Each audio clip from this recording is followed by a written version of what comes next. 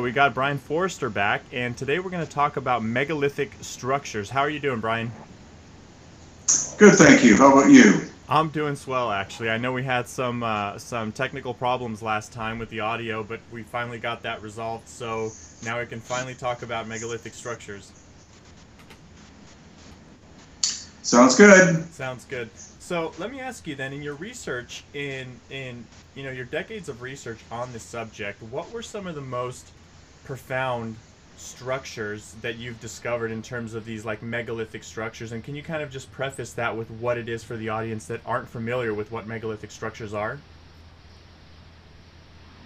Well, megalithic just basically means very large stones. So what we're looking at are constructions of walls and temples and other buildings that are constructed of stones that weigh in the tons and are not adhered together with any kind of mortar, concrete, or other kind of cement-like material. It's stone-on-stone contact.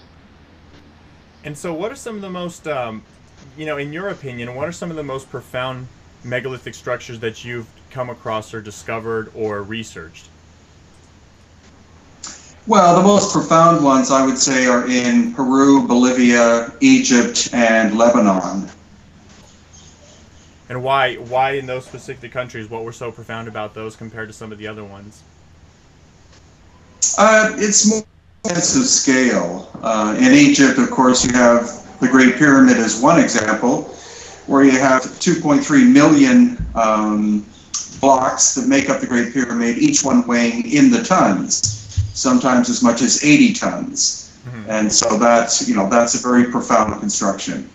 That is kind of amazing. What do you think, or who do you think built these structures? I mean, 80 tons is something that we can, at best, maybe attempt nowadays, but not to the exactness and perfection that they did back then. Who do you think built those structures? Well, the important thing to state is that the constructions were not done by the people that most archaeologists believe. Mm-hmm. So, for example, the dynastic Egyptians did not construct the Great Pyramid. The Inca in Peru did not construct the megalithic structures there. And in Lebanon, where you have Baalbek, which is a massive thing, it's said that the Romans did that, but the Romans didn't. The Romans built on top of a much older, more profound construction. Right. I tend to agree with that too. You know, when I went in my personal experience, when I went to Egypt some years back, and I spoke with Stephen Myler about this, and I saw the pyramids in Egypt, specifically the Cheops pyramid, or what they call the Cheops pyramid, then my first intuitive instinct was there's absolutely no way that human beings, or modern human beings the way we are today or even thousands of years ago, constructed this. Just my off the bat intuitive instinct said that, and it pretty much confirms with what you're saying. But that still leaves the million-dollar question then: who exactly built these structures? And I guess we can go into why later, but then who built these structures actually? Well, an alternative theory for Egypt is that there was a culture that was much more sophisticated technologically, called the Cometians, who existed 12,000 plus years ago, and that they were the ones responsible for the three large pyramids on the Giza Plateau, as well as the tunnel system there, and other structures that we find underground in Egypt. But they were the victims of a massive global cataclysm about 11,700 years ago, which wiped them out and all of the other great cultures from the distant past. And were those beings more related to the Nephilim, or were they more related to us, or a different species that doesn't exist at all anymore? Well, the Nephilim are believed to have existed much later than that. Mm-hmm. But when we look at Baalbek in Lebanon, that's very close to Mount Hermon, which is where the Nephilim descended from the heavens. Mm-hmm. And so I think that the basic huge construction of Baalbek was done by what we call the Nephilim. Right. And so this structure then, what do you put, like, let's say Baalbek in Lebanon, for example, where do you place that structure in terms of, or its development in terms of date-wise? Do you think it's like 10,000, 100,000 years back? How old would you say that one is? Well, the problem is that the Bible isn't too specific in terms of time. Right. But I would believe that they are at least 5,000 years old, if not contemporary with the constructions of those in Egypt, because we see some great similarities between the techniques that were used in Egypt and those at Baalbek. Right. It is very identical in terms of, not like you mentioned, using limited mortar or no mortar at all, and basically just stones upon stones. Why though? Why do you think some of these structures were, like, I have Stonehenge right now, it just actually went off in the background, but I had Stonehenge in there. So Stonehenge kind of falls into the classic megalithic structure research, right? Why? Yeah, it does. Sorry, go ahead. Why did they develop that, or what purpose did it serve? I mean, we've all heard opinions about astrological, basically like a timekeep or some kind of like a reference to astrology or astronomy. What do you think, like, a structure like that, let's say specifically Stonehenge, was used for? Well, the idea that it was used for astronomical alignments is kind of obvious, but there's no reason why you would have to drag huge stones from Wales in order to, set up markers to set the solstices and equinoxes. So clearly there's something more profound involved. What do you think that is? I think it involves acoustics and resonance. I think the stone was selected specifically for its acoustic and resonance properties, and could have set up some kind of energy field that allowed the participants who were in that area to instantaneously get into an alternate higher state of consciousness. So you think that's a lot of those structures basically just acted as instruments to amplify or dictate or maneuver sound? Is that what you think it is? Well, and higher levels of consciousness. I think there were accesses I think that was the more profound purpose. Right. And that's why the stone had to be very specific type, and these people would go as far as needed in order to gather stone that had those properties. Right. Now, what were the stones generally, or typically, what type of stones did they use for these? Did it really matter what time, or was it specifically, or excuse me, what type, or was it generally granite, or were there like a variety that they would use? What kind of stones did they usually use? In general, it was stone that was quite high in quartz crystal content. Okay. So granite obviously, and then in Peru you also have a stone called andesite, as well as basalt, which is quite high in quartz, but also high in iron content. Mm-hmm. So those are the stones that would be used for the actual activation of the energy. In the case of something like the Great Pyramid, it was the internal spaces, which were granite, that were used for the activation and vibrational properties, whereas the vast majority of the pyramid itself is made of limestone, mm-hmm. which is more of an insulator.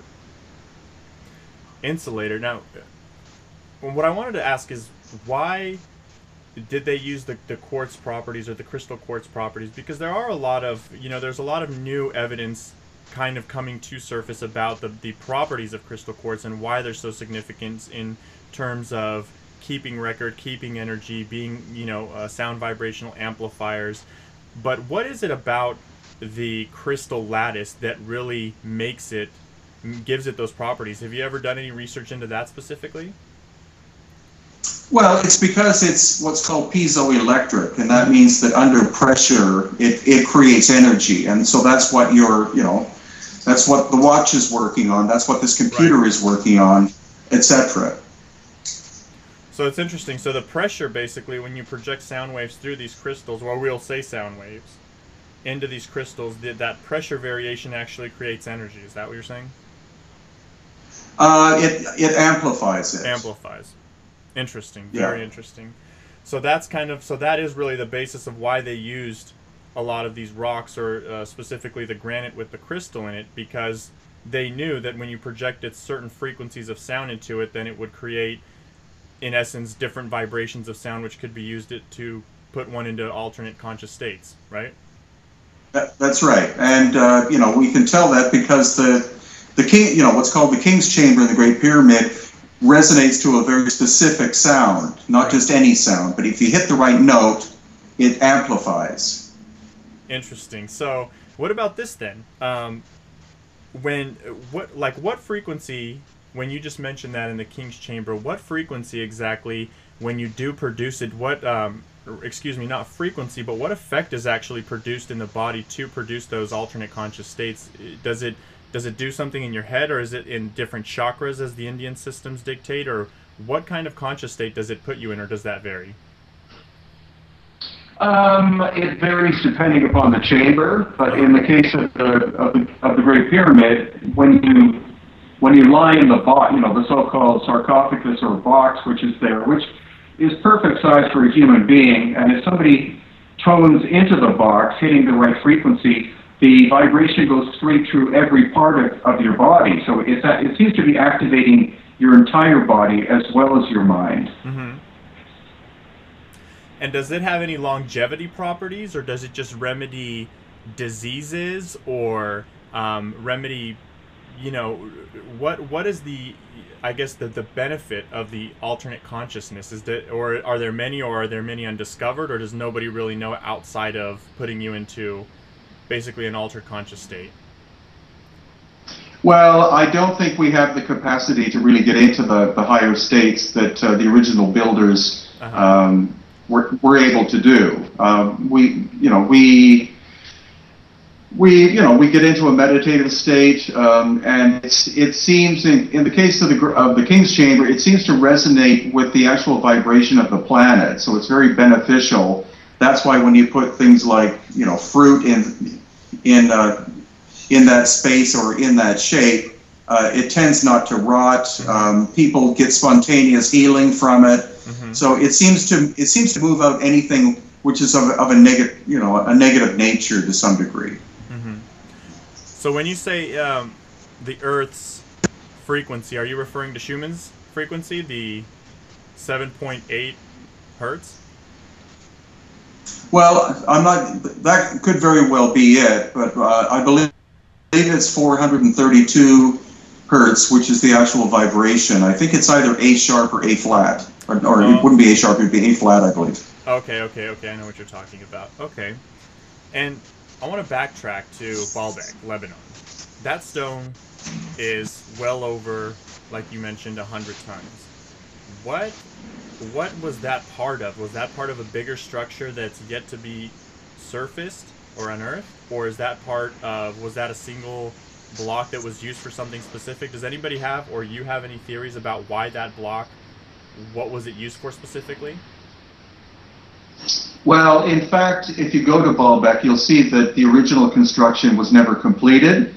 So something major interrupted its construction. And so you have what's called the trilithon, which are 3 stones in a row that weigh about 1,200 tons each. That's 1,200. Wow. And then still in the quarry, there are 2 stones, one which weighs about 1,200 tons and the other which weighs 1,500 tons. Mm-hmm. So one of the 1,200 ton stone was actually cut from the bedrock, but the 1,500 ton one is still attached to the bedrock. So obviously something interrupted whatever process was going on there. Right. It was prematurely ended. Yeah. And so what about, so you think that was as recent as 10,000 years ago, that structure, the Baalbek structure? Only 10,000 years, huh? Well, it's hard to tell. We would have to, actually, we're going to be going back in April with a geologist, Susan Moore, who will be able to tell us more in terms of weathering, because this is limestone at Baalbek, which weathers quite rapidly relative to something like granite. So she should be able to give us some kind of indication based on the climate of the area and the amount of weathering as to how long it would have taken for the amount of erosion there. Right. Well, that's gonna be some interesting news to hear then.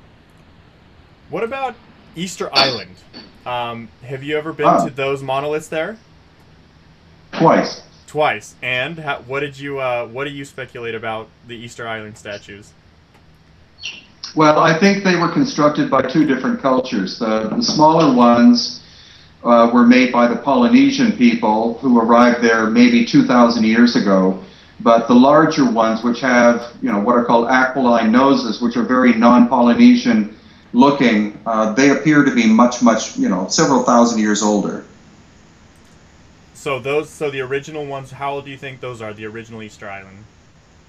I think several thousand years old, but again, it's hard to tell. We had Dr. Robert Schock, who's an American geologist who was able to redate or date the age of the erosion of the Sphinx in Egypt. Mm-hmm. And when he looked at some of these, he said, "I have no problem in believing that they could be 12,000 plus years old." Wow.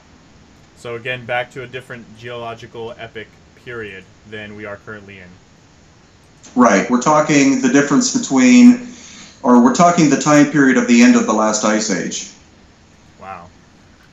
So again, no theories on who constructed those, just a different subspecies of the human, possibly the Nephilim or somebody else?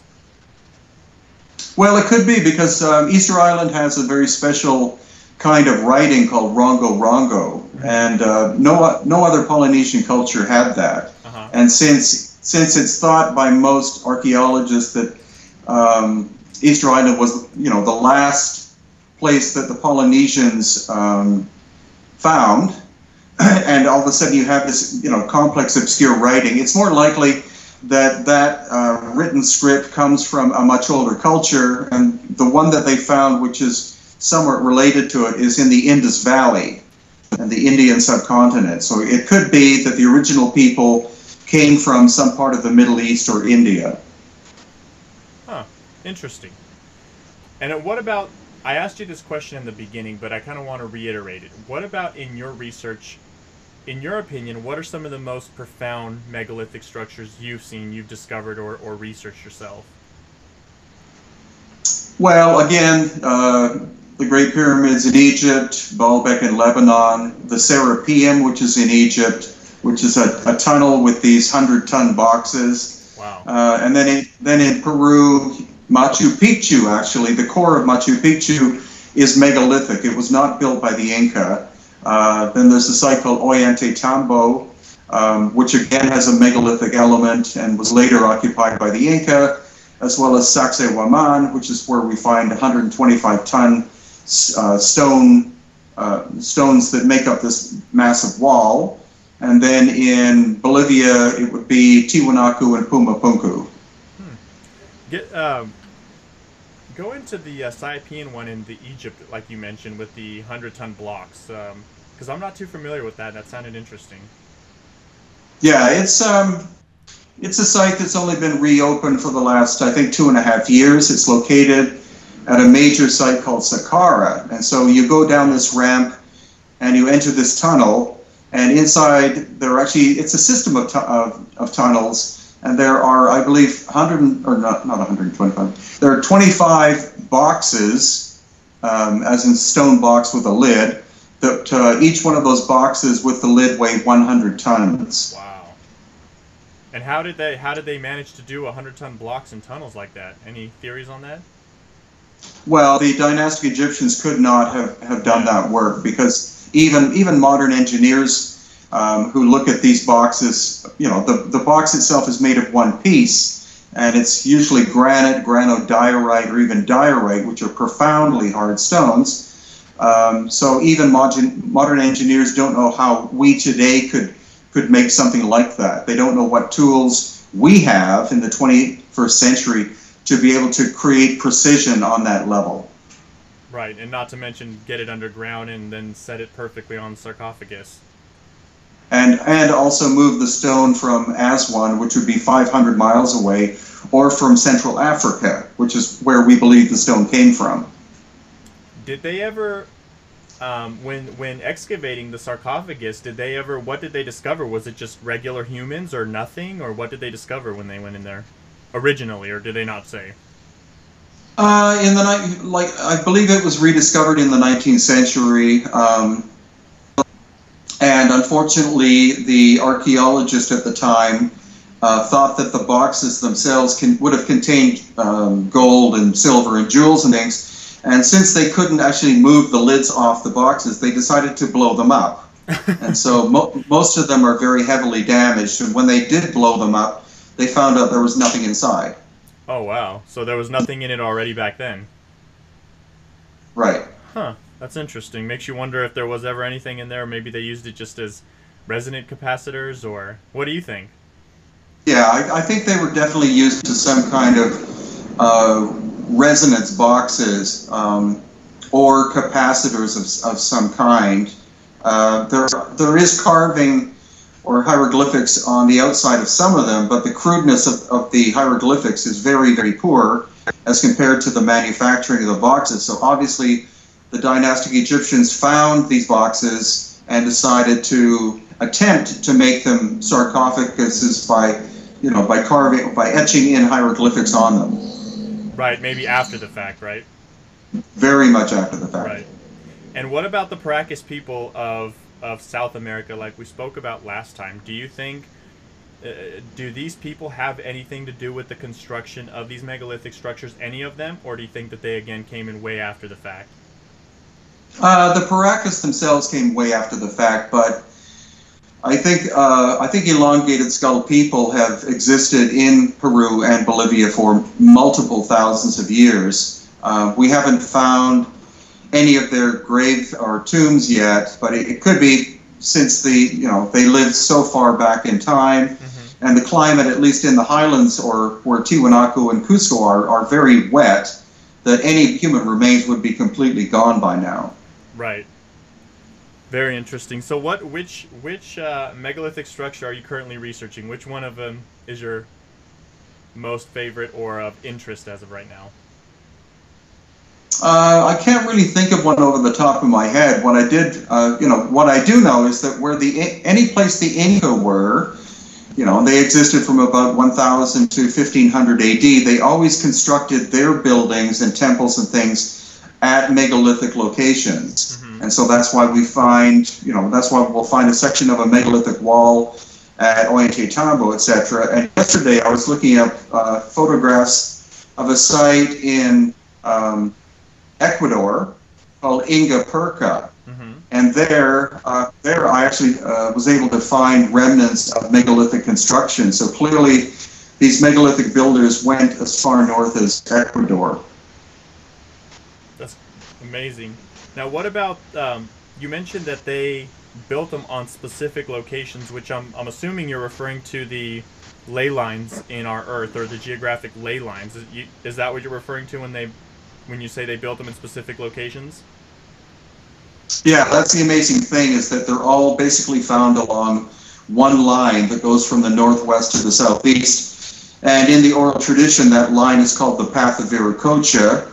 And 3 years ago, we had a group of dowsers of international reputation, not just like, flakes. These are real, serious people. They spent 12 days with us, and we traveled the Path of Viracocha, and they mapped the energy system that is still existing to this very day. And what is that energy system? Can you go into a little bit of detail about that? It's basically the Earth has its own natural energy grid system. It's part of what the planet does, because it has a metallic core, and it's spinning, etc. So these ley line energies, do exist. They are a natural function of what the Earth does. So if you set up a megalithic structure along that line that has quartz crystal in it, then any energy that passes through there is amplified at that site. So that's kind of the benefit to building that, is basically the amplification again of the sound, or the energy running through there. That's right. Amazing. Okay, sounds good. Anything else noteworthy of sharing with in regards to megalithic structures?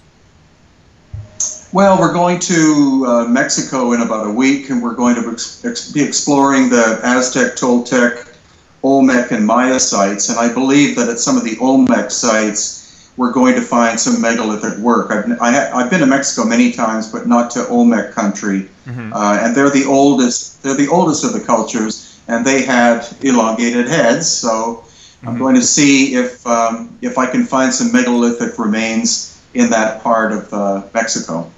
Very nice. Well, if you do, then I'm sure you'll share it with everyone, right? Sure. Very nice. Very nice. Okay, sounds good, Brien. So I just wanted to touch up on that and do a brief interview. Is there anything else that you wanted to mention, or anything else you want to throw out there? Any tours coming up, new books, any series? Yeah, actually, I'm working on a book right now about the path of Viracocha. Nice. And then in April, we're going to be in Egypt for 2 weeks. And if people want to look at my website, hiddenincatours.com, Okay. you can see that we still have space on that tour. The Mexico one's full. Then we have a major tour of Peru and Bolivia in July, and that one's full. But if people want to learn more about me, everything is at hiddenincatours.com, including links to 800 of my videos, articles. This interview will go up there, etc. Absolutely, and I'll make sure to put all the links and descriptions and everything in this in the YouTube section. So if people didn't get what you just said, then they can check out the links, and they can definitely contact you and the tours that you're doing and all the upcoming books and all that stuff. Okay, great. Okay, sounds good, Brien. So good interview, and we will chat soon again. Okay, thank you. Okay, thank you.